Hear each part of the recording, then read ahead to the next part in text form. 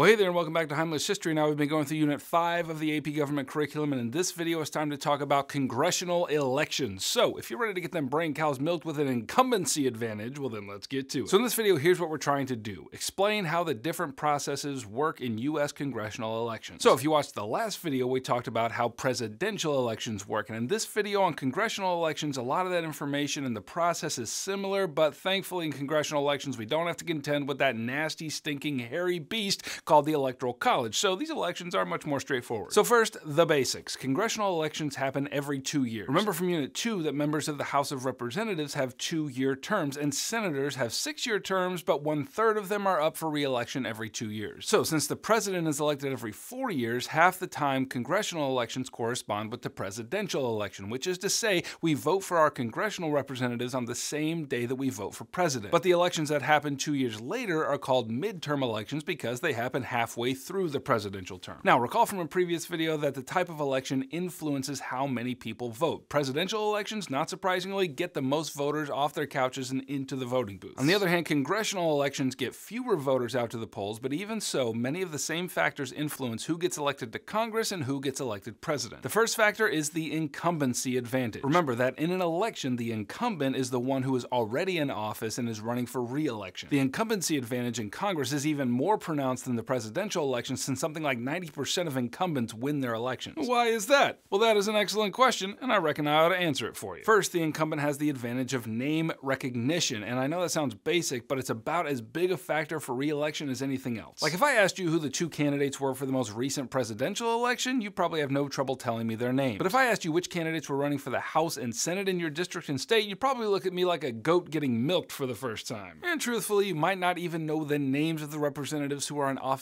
representing you right now. So the point is, our congressional representatives are already pretty forgettable in the popular imagination. So an incumbent already has the advantage because there's a much greater chance that you've at least heard his or her name. And when you go to vote, you're more likely to vote for somebody you've heard of than for someone you have not. Second, the incumbent has the advantage of a track record. Supposing the representative isn't a grade A turd, he or she will have some victories to which they can point in order to demonstrate how well they've served their constituency, and that can help them get reelected. Third, the incumbent has the advantage of established funding. We all like to think that once we elect our representatives into Congress, they put their head down and focus only on the work of representing the people. I want to make that come to life for every boy in this land. Yes, and all light it up like that, too. Wouldn't that be hilarious if they did that?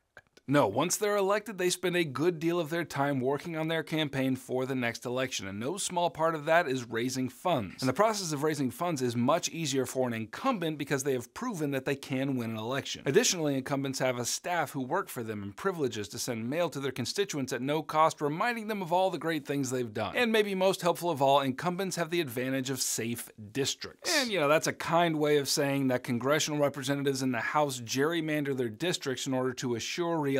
Wait, Heimler, isn't that illegal? Yep, but it happens nonetheless. So the point is, it is very hard to unseat an incumbent. And just like in presidential elections, congressional candidates are chosen by primary elections. And depending on the state, these can be either open or closed primaries. Now remember, an open primary is where a voter can vote for a candidate of any party, and a closed primary is where a voter has to be registered with the party in order to vote for their party's candidates. Most states use primaries to select their candidates, but some use caucuses, which does the same thing as a primary, but instead of selecting a candidate by secret ballot, caucuses choose candidates by open discussion and debate. Okay, that's what you need to know about congressional elections. Click right here to grab my review packet, which is going to help you get an A in your class and a 5 on your exam in May. And if this video helped you and you want me to keep making them, then by all means subscribe and I shall oblige.